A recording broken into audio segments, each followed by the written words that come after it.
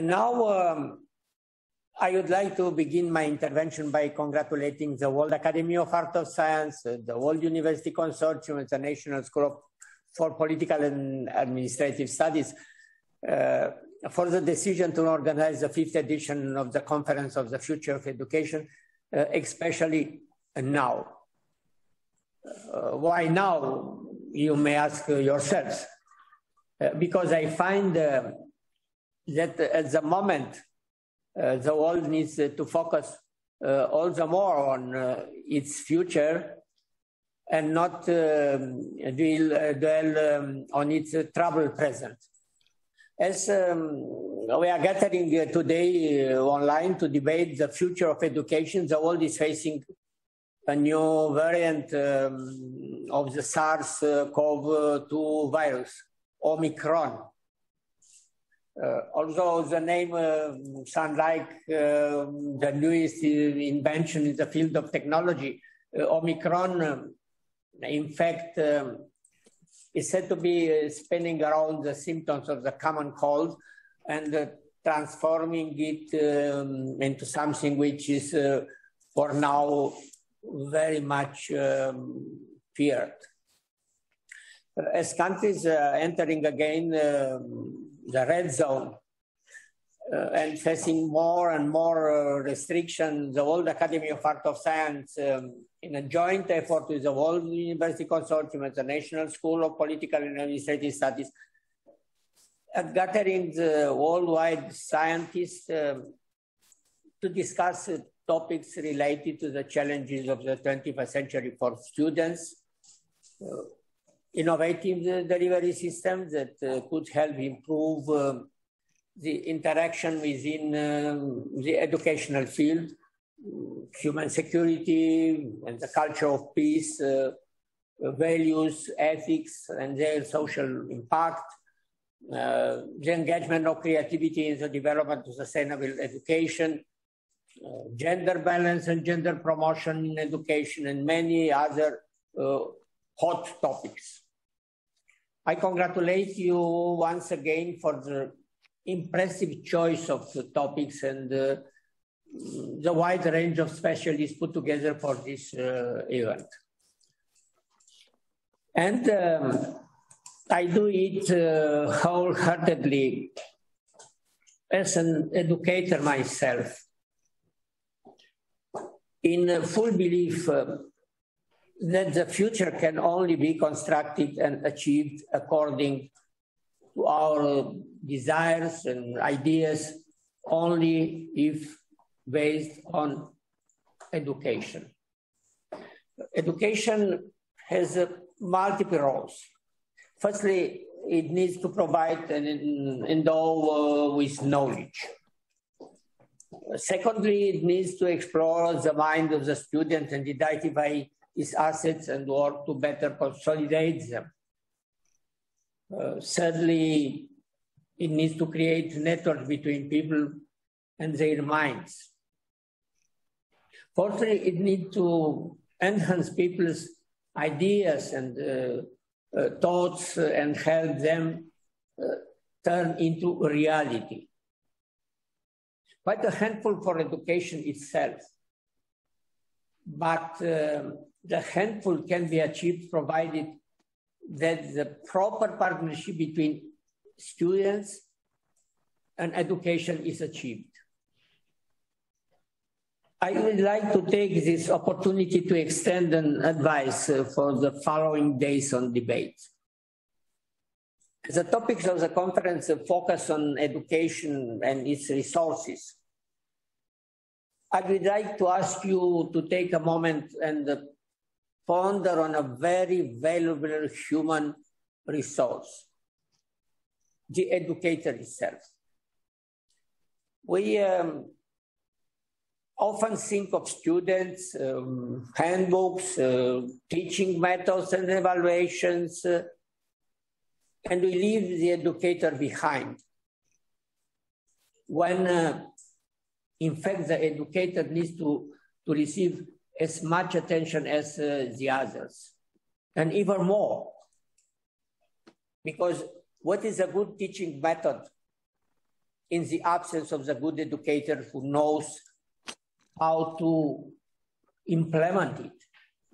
Now that countries such as Great Britain have transformed the school into a computerized company, completely vanishing the professor from the educational activity. I urge you to think of enhancing the role of the educators. It is here that I would like to tell you a story. One of our renewed writers, Mihail Sadoveanu, wrote a story about his former teacher, Mr. Trandafir.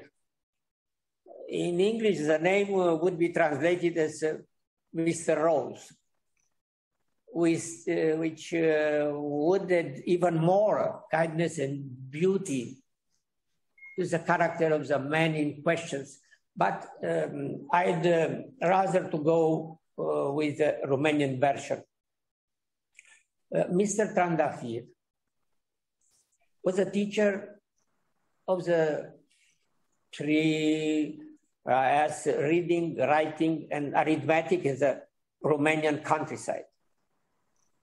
These were done rather well, as Sadoveanu points in the short story. But he adds that the most important teaching was another one, the one dedicated to one's soul. When he was teaching children heroic poetry, Mr. Trandafir would speak loud and clear and raise his eyes in pride.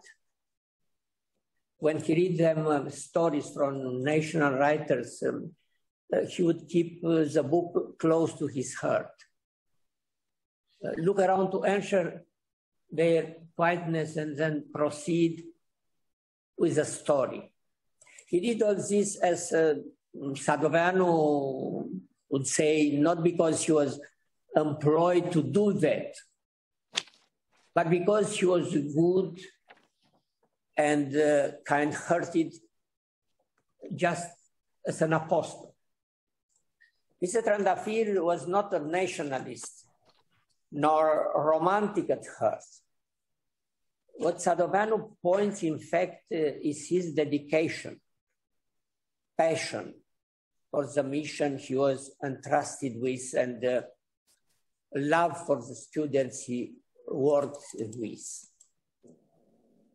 To be clear, Mr. Trandafir was a 19th century teacher, somewhere rural and underdeveloped Romania, who had to work with limited results, but still educate.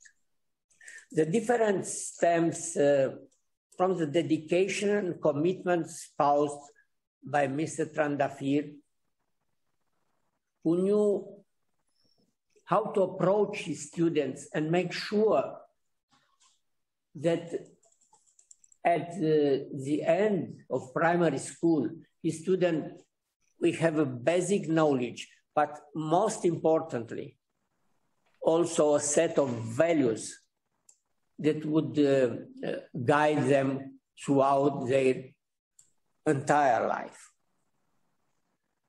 I strongly believe that we need to look for the Mr. Trandafir in the educator of the 21st century.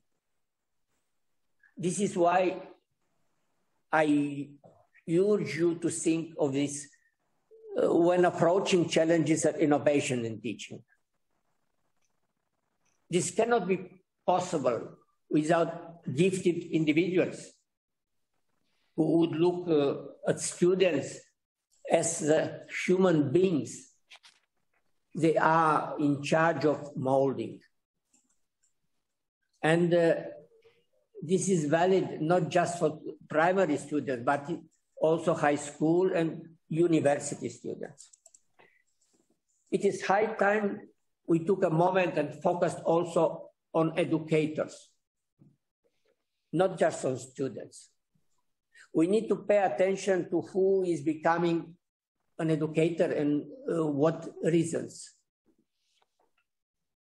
We then need to invest in that person, make sure that he or she has access to the best resources in the field and is afterwards helped to further give this learning to his or her students.